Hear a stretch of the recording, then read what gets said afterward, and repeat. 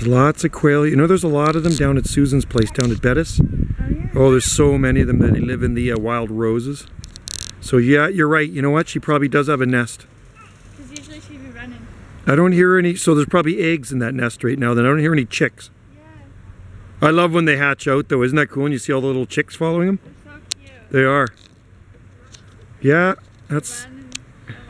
She's kind of soaking up the sun, isn't she? Mama, come. Hello, Quail.